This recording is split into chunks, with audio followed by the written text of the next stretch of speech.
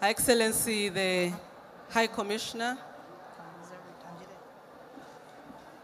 the Deputy Governor, Bank of Uganda, Your Excellencies, the members of the diplomatic corps here present,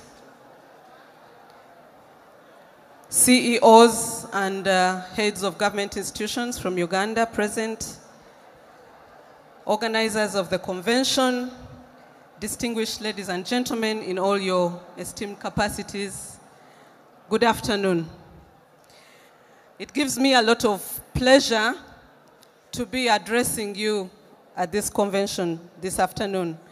And indeed, I thank the organizers of the convention for giving us a platform, and indeed for giving URA a platform to tell you who we are and to tell you why you need to know us better.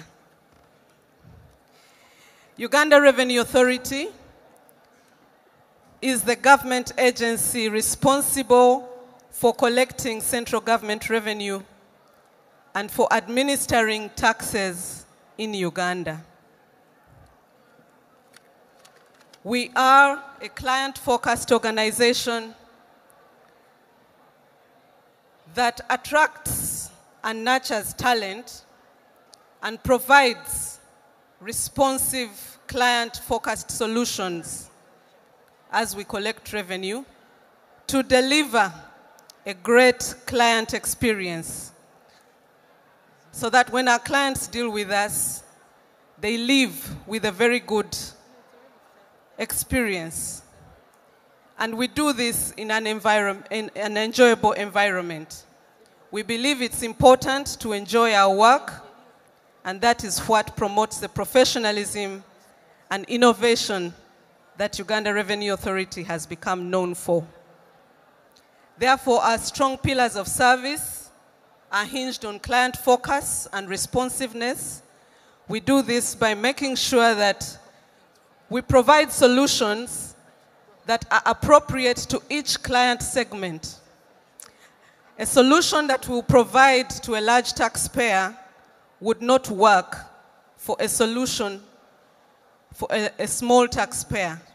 And therefore, each taxpayer segment, we will have a solution that is appropriate for them.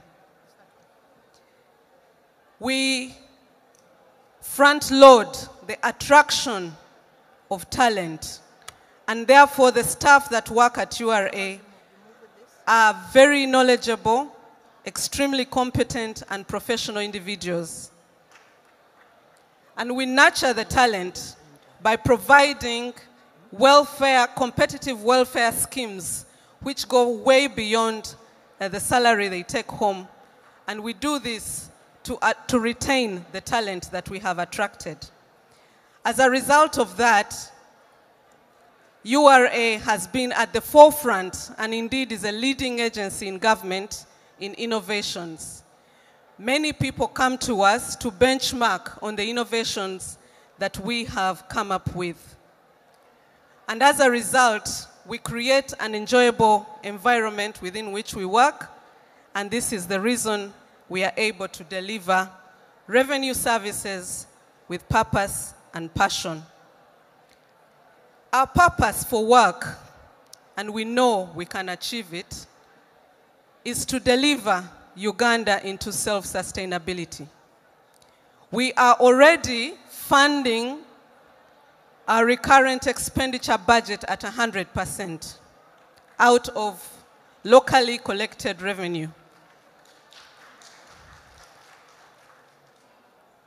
Our development budget is funded at about 66% from domestically mobilized revenue, and the rest is coming in from budget support. But we believe we can cover the balance in the not too distant future. But we can't do it alone, and that's why I'm here. Because our tagline is developing Uganda together, and I cannot do it on myself or by myself. We need help from everywhere we can get it. And that is why it's important for us to deliver strategic partnerships with all kinds of organizations that we know are important in the business of revenue collection. And indeed, Ugandans living in Uganda and outside Uganda are important partners in the business of revenue collection. The analogy I like to use is that I am the chief fundraiser of government, and therefore it's only my role to pass the basket around. But someone must put money in that basket, and I cannot do it. The money has to be put in the basket by everyone that has an obligation to put money in that basket. But I must build the bridges that will enable you to put money in the basket. And I must develop a process and a system that makes it easy for you to comply. And not only easy for you to comply, but enjoyable for you to comply.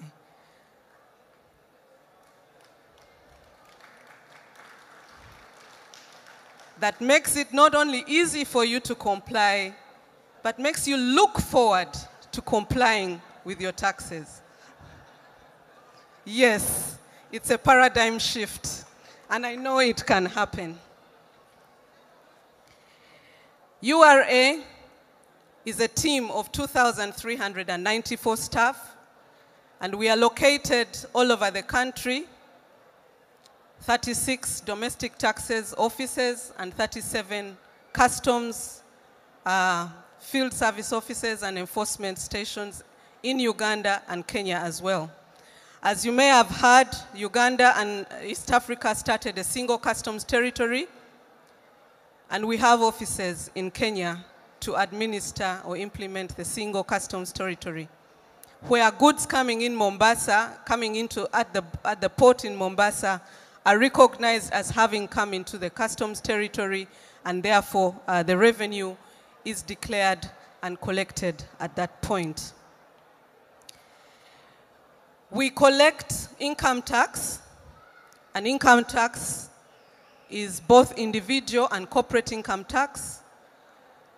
Individual income tax is categorized into the tax that you pay on your individual income, but it also includes employment income, rental income tax, withholding tax, especially for those who are in the business of supplying goods and services, local excise duty on locally manufactured goods and services, like soft drinks, beers, mineral water, cement, sugar, and all other industrial goods. We collect excise duty on imports. A number of goods are, in addition to import duties, subject to excise duty, and these fall mainly within the so-called luxury goods. Motor vehicles of an age of above 5 to 10 years will pay an excise duty, and this is what we normally call the environmental levy, but it's actually an excise duty. We collect excise duty on plastics and plastic containers, and this is not only for revenue, but also to protect the industries that are making plastics. And lastly, we collect value-added tax. Value-added tax is a tax on consumption, and it is paid by the final consumer of goods and services. I would like to sell a prospect of tax as an enabler for business, and I believe that is the theme of my talk this evening. How is taxation an enabler for business? Taxation is an enabler for business when you take advantage of the incentives and exemptions that are provided in the tax laws in making your investment decision. This requires that you need to know what incentives are available in the tax laws and how you can invest in areas that will give you a head start in as far as tax incentives are concerned. Tax incentives are used to promote key sectors of the economy, which the government has decided needs to be promoted. I'll give an example of the education sector, which some years back the government decided that Uganda is an education hub in the region, and therefore it was important to attract investment in the education sector.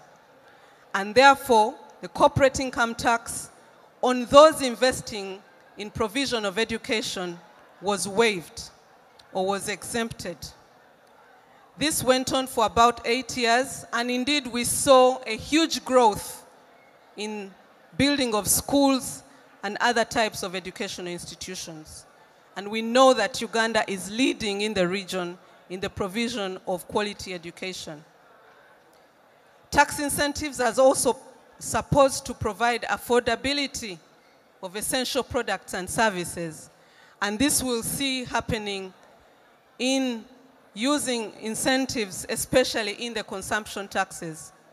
You will find that there is no VAT on food, on certain aspects of food, because it's intended to make it affordable.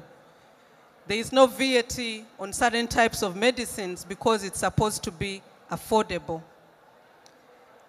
Tax incentives are supposed to promote priority sectors of the government. For example, currently we are investing significantly in huge infrastructure projects. And in order for us to facilitate that, we need to give certain incentives to those investing in those sectors. And that is why you will have VAT exemptions on civil works, on major civil infrastructure civil works. To also promote location of industries in certain areas that you would like to see grow. And that is why we have a corporate income tax exemption for those that will put industries in areas outside of the capital city. So one needs to understand the incentives that exist in the law, take advantage of them, and that is what I mean by taxation as an enabler for business. I would also like to mention that taxation is an important part of investment. The investment decision will not be complete without including the tax component. Many times we see people investing without considering that they will have to pay taxes. And indeed, after making the investment, the finances do not add up. And that is because someone will have had to pay taxes that they did not plan and project for. So in order for your investment decision to be complete, it must have factored in the taxes that you will pay when your investment return comes in. It's important, and that is how tax will enable you to do business successfully and sustainably. Currently, the incentives that exist, we have incentives on agro-processing, any investment that adds value to agricultural products. Value addition to agricultural products with the intention of improving its value or extending its shelf life. Value addition is the theme. Any process that leads to value addition to agricultural products is exempt from corporate income tax.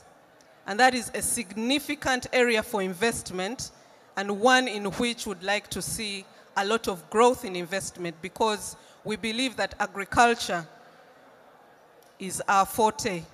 And we need to promote agriculture, but that cannot be complete if we cannot promote value addition in agriculture. And so there is a huge investment opportunity because of that tax incentive. And I would encourage us to take advantage of that. We also need to grow our potential for exports. And therefore we have a tax exemption on the exports of finished consumer goods, which comprise a minimum of 80% of Ugandan produce. if you export finished consumer goods, whose component or which comprises 80% of Ugandan produce, you will be exempt from corporate income tax. And this is intended to grow not only value addition, but also exports. We need to grow our exports because we cannot have an economy that is largely reliant on imports. It is not sustainable for us. And that is another incentive that exists for us.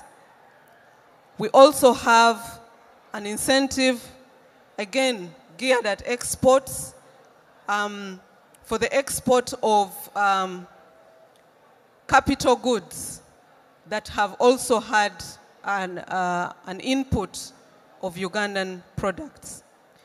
So those are incentives that exist that I think can be utilized to grow our exports potential. I would like to say something about the informal sector. We have a huge informal sector in Uganda. The figures currently tell us that 52% of our GDP comes from the informal sector. The informal sector is that sector that is economically active, but is not regulated because it is informal.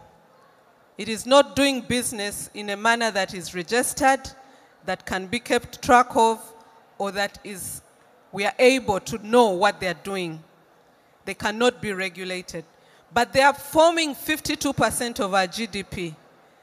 Now, in order for us to realize the benefits of the informal sector, we must deliberately make policies that will formalize the informal sector. And why do I say this at a convention like this? Because a huge portion of our investments are in the informal sector. Many of us are deploying our entrepreneurial skill and resources in businesses that are informal. Yes, we are economically active, but it is not a sustainable way of doing business. And we need to formalize the way we invest in order for us not only to make some money, but to also grow and to grow the economy as well as a result of formalizing the businesses. At URA, we have taken certain steps to encourage formalization of the informal sector. We have created simplified mechanisms of paying taxes by those in the informal sector who, for one reason or another, are not able to file tax returns. We have enabled them to pay their taxes in an easy manner by paying a one-off tax, which will sort them out for the whole year, instead of asking them to pay taxes, to file their returns, I mean. So that is a step for us to formalize the informal sector. We have also tried to simplify the process of registration by ensuring that whoever needs a license for any type of business will have to be registered for taxes first. So if you need a trading license, if you need a professional license, you need a license to move goods here and there, you need a license to do business with government, you will need to be registered for taxes. And this is supposed to formalize the informal sector so that we can get a hand on all those that are economically active, not only for taxes, but also for other government regulation. And I would encourage that those that are investing take that up. What makes it attractive for people to pay taxes? People must be confident that your tax money is being put to good use. I know many of us hear only or mostly stories of how revenue is misused. But I'm here to tell you that the most part of the revenue is put to good use. For those that have been to Uganda recently, you will be able to tell everyone else the kind of infrastructure advancements that have been made. These have been made with revenue, domestically generated revenue.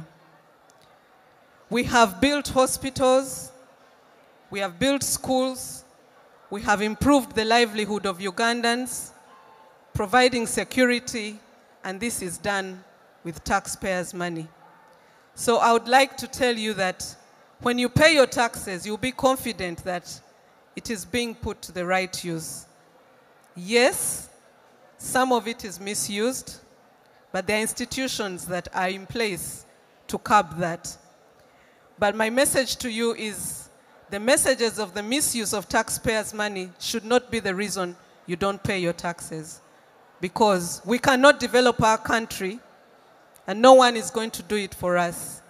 It's our responsibility to develop our country. We do that by paying our taxes. Thank you for listening to me.